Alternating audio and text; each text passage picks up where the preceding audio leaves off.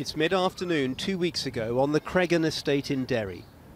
The police have made 2 arrests under the Terrorism Act and say they found a gun in a field. Armoured Land Rovers, camera aloft, watch on as an emboldened hooded teenager takes aim, first with stones and then part of a tree trunk.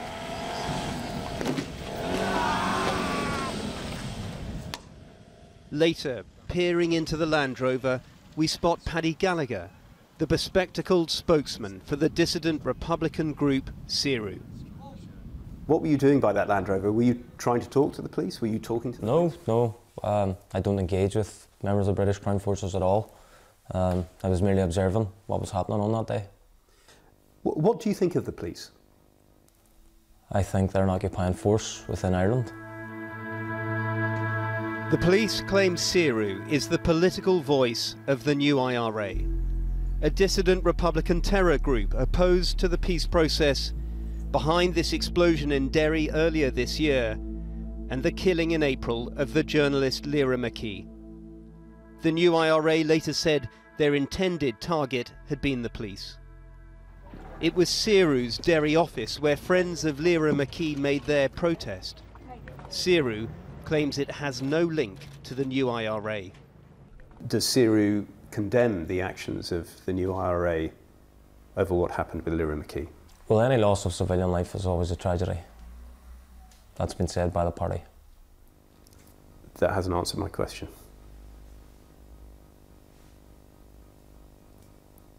Do you condemn the new IRA over what happened? I condemn any loss of civilian life.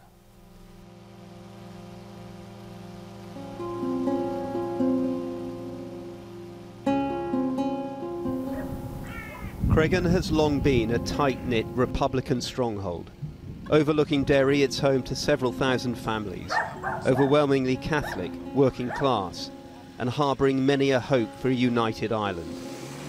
As elsewhere in Northern Ireland, it typifies a peace process still in places laced with contradictions and at times bloodshed.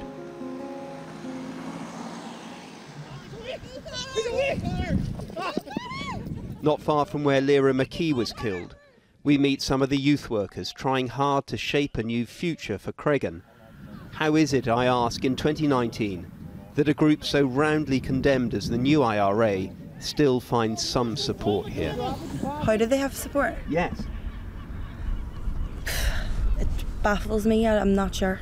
I don't know. I think the history, the reputation, the low aspirations of the people from here kind of driving to that, I've no other choice, I've nothing else to lose, so I'll join these groups. There are other choices, right? There's always a choice. They join these groups to try and make money, try and have a bit of fun, for power. They try and pretend to be someone, they try and think that they represent the community when they don't. Like they still have power because and people still want to join them, because once you join them, you're not gonna get messed with. No one's gonna say anything. You're safe if you're in that group.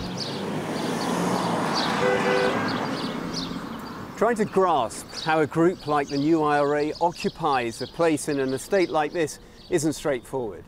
Yes, there'll be those who identify with their violent ideology. There'll be those who have nothing but contempt for it. But then there are those with more complex, more layered sentiments, more rooted perhaps in the realities of day-to-day life here. Take for instance the new IRA and others targeting the likes of drug dealers and joyriders.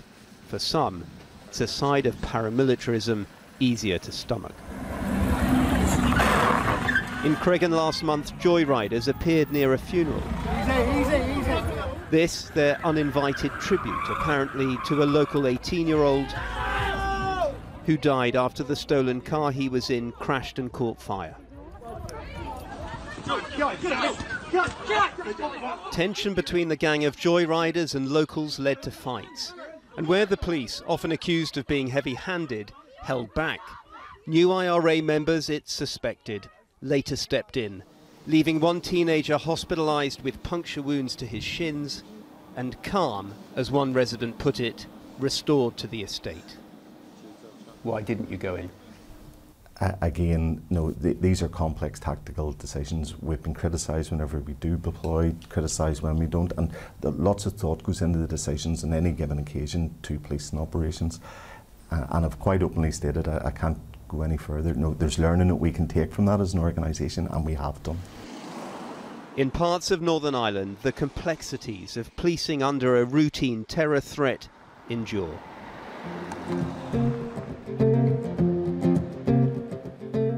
This is a proud, vibrant community where in a lunchtime concert lies the more typical face of Creggan life. She could be my star, shining in the light. Look at me, Brad. And when you go looking for views on how much support the new IRA really has here, opinions can differ markedly. They have very little support, if any, to be honest with you. Nobody wants them anymore, or nobody wants the days like that. They just want to live now in peace. What do people around here feel about a group like the new IRA? Probably 50-50, to be honest, like I would say so, like I. What do you mean 50-50? Half's for it and probably half's not for it, like. Just depends on people's views on things, like. But why can the new IRA still recruit? One of those trying to steer teenagers in a different direction claims there's a readily exploitable climate. I think what's happening is that people are frustrated, and that frustration then tends to come out, and this is the North Ireland. It always comes out in a very particular way. And frustration about what? Frustration about everything. The benefit system, for example, lack of employment, lack of educational opportunities for the kids. But there's a peace process, that's a success, right? Yes, well of course, there isn't daily bombings and shootings, yes, there's a success, but there has to be a dividend to that. It is a recurring theme for some, that despite successful schools and pockets of investment, Creggan remains a place apart. Neglected economically, failed politically is the accusation, and thus vulnerable to the propaganda of extremists. Peace symbol. Conall McFeely runs Creggan's Social Enterprise Park. The problem of this particular community, it has suffered generations of economic discrimination, and that has not been altered.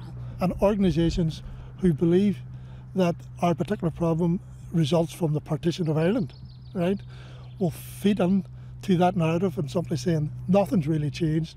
That gives them legitimacy in their terms to continue their armed actions.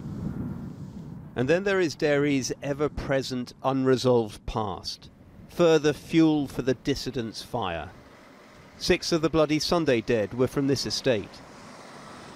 Creggan Estate lies on the side of a hill looking across to the old walls of Derry City. And when we watched this early Troubles footage and the debris of conflict amassed by the Bradleys at number 12, one line especially stood out.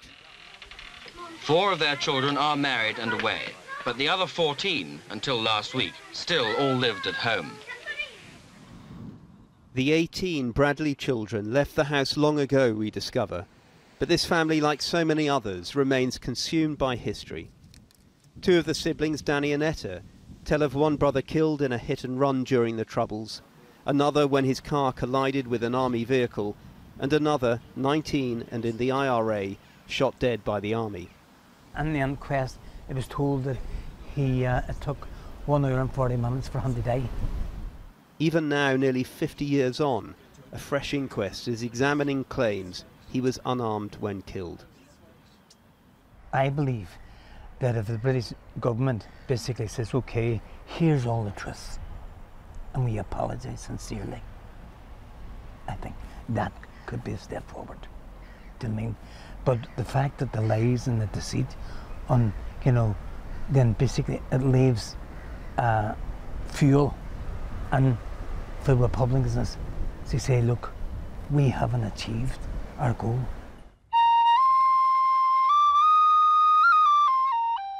So still the past here lingers like a wound unable to heal, and still the future's imagined through the lens of resistance for some. A wreath will now be laid on behalf of the Derry Brigade of the Irish Republican Army. This commemoration for a former provisional IRA man was led by Paddy Gallagher and included other Seru activists. Do you not think what the new IRA are involved in is a futile exercise? What's it going to achieve? It's left one young woman dead, another with blood on his hands for the rest of his life. What is the point? That's something only the IRA can answer. And do you have a view on that? I don't.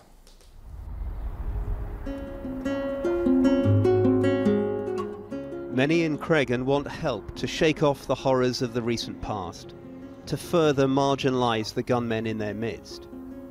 But the abject failure of Northern Ireland's devolved politics continues, and Brexit looms precariously.